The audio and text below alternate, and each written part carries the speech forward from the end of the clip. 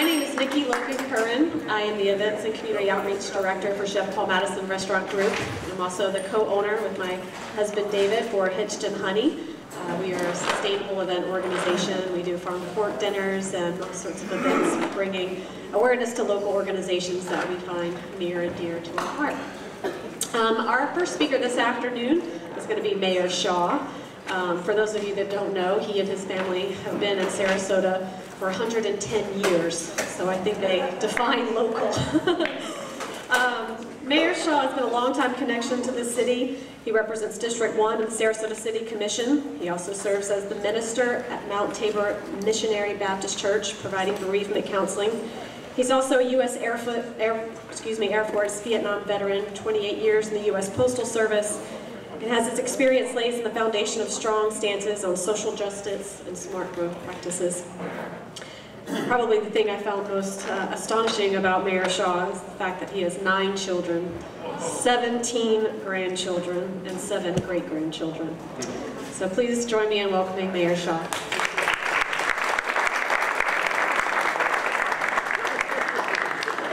Good afternoon, and thank you so very much for such a very warm, identifying introduction. I started doing this early this morning before most of you got up.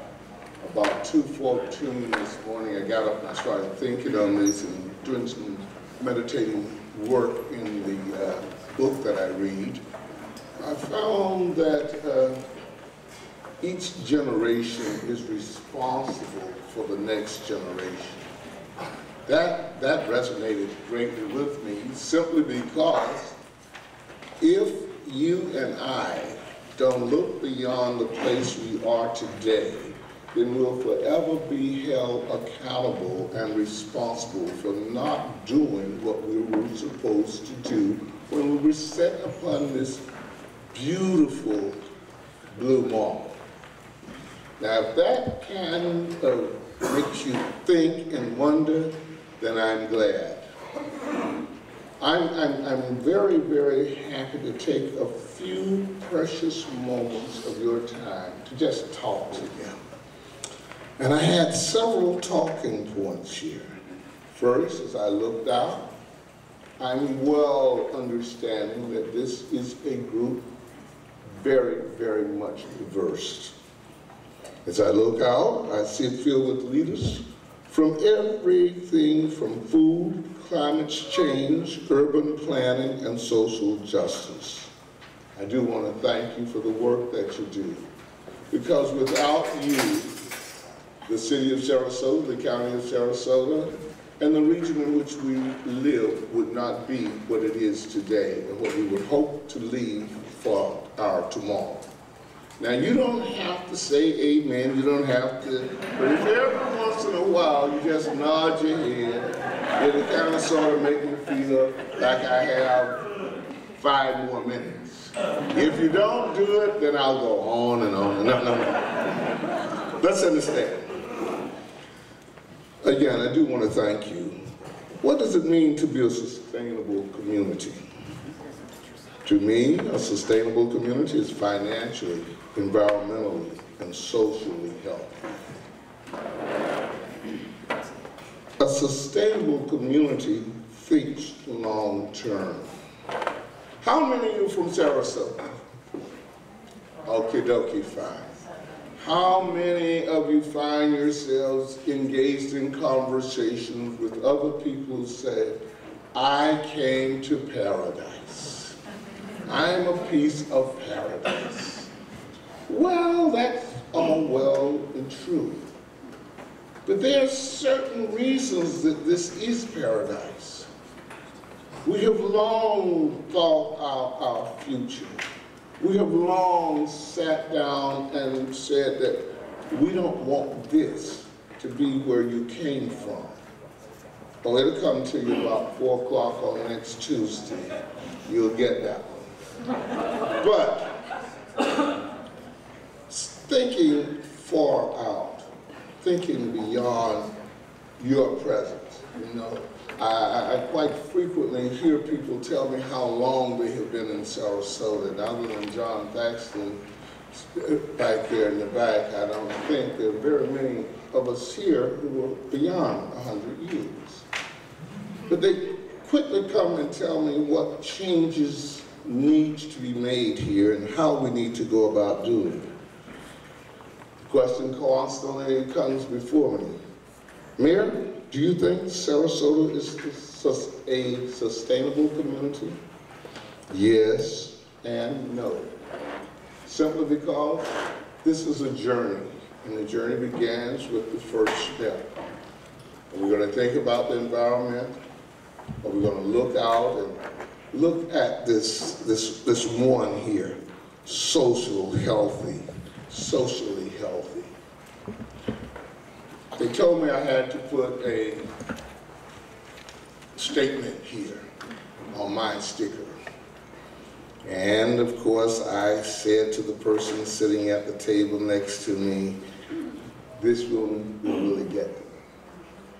Mine is R-E-A-L, real. Race, equity, and leadership. Our environment, true enough, we must address.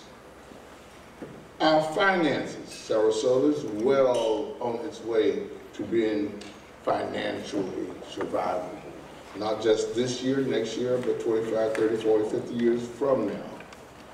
But these other conversations, socially healthy. As I look out, I see myself and my vice mayor and one other, two others. But how do we really get to where we really want to go and be truly sustainable if we can't talk to each other, if we can't communicate? How does the environment affect me on a hot day? What contribution am I going to make to this city financially? How and what role am I going to play? Mayor, you've been here over 110 years. Yes, and I've seen many changes, most for the better. But then there are a lot of places we haven't even touched on yet. The 1 million plus scout that we placed in Sarasota Bay. Cleaning out the bay under Tony Soprito's park and Dr. Elizabeth Whirland's park, pulling out telephones and rubbish that has been there. But then, did you not know that the bridge wasn't always there, that you had to go to Golden Gate Port to even get to Coon Key? No, you didn't know that. It was here when you got here. But how do we really sustain ourselves going into the future beyond what you have wanted to talk about today? Did I mess up your day so far? I would hope so. I want you to know that I have a great passion for where I live, and it stretches beyond Sarasota into the region. We need better communication to do what we want to do. Because I'm not going anywhere, it's evident. I've been here 110 years. If you think you're going to get, never mind, let's go down to the next one. We know that sea level is rising. Our rain patterns are changing, and our air is getting much hotter. We're trying to understand how we can be a resilient city given these changes. Through persons like Stevie Freeman Marks and others, 2016 is a good year for Sarasota's environmental quality. As I mentioned earlier, the 1 million scouts in our bay by Sarasota Baywatch volunteers. And then we even had a seagrass movement here for the first time to see that we were nourishing our bay with seagrass once again. Something that most people would walk out on and not even think of. because most people just come and look at our bay and cross it and go to St. Albans or come back from their view and look over and see. But there's more to it than just that. We've done good, but there's more work to be done. I only have 1 minute left, and so as I close this, let me say thank you for allowing me this opportunity to stand and speak to you this afternoon. I would hope in some way it resonates with you on your way back home this afternoon, tomorrow, or next week. And if I've said something that really, really, really burned your bones, then please feel free to give me a call. Thank you so very, very much.